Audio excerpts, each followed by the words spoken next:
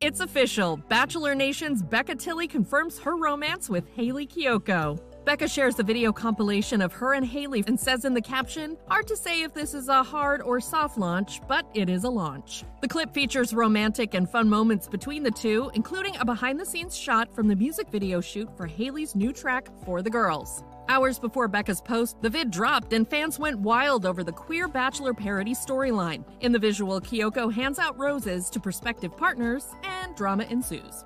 But in the end, her true love turns up outside the mansion, and it's real-life Bachelor alum turned Scrubbing In podcast co-host, Becca. Fans first met Becca in 2015 when she appeared on season 18 of The Bachelor with Chris Soules. After not receiving the final rose, she returned to the show in 2016 with Ben Higgins. She was eliminated in week 7. Becca's post immediately received comments from friends in and out of Bachelor Nation, including Ben, who says, "Love you, B." Jojo Fletcher comments, "My girls, love you both so much." While Colton Underwood adds, "We love a good launch, so happy for you."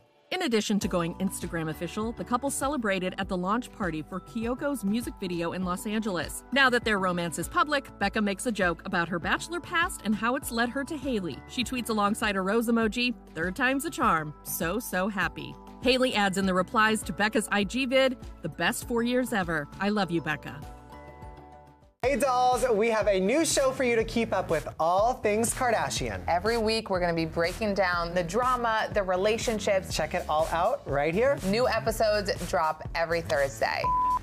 Oh, not the best high five, Yeah. but we're good co-hosts.